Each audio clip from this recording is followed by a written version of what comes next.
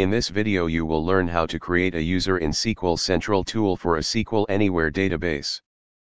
Expand your database. Click on Users. Right-click.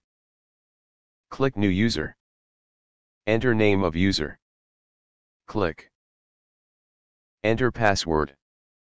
Enter password. Re-enter password.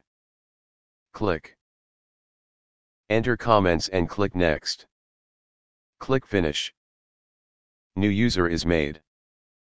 Disconnect and connect with new user ID. Click Disconnect. Right-click to connect. Click. Enter user ID.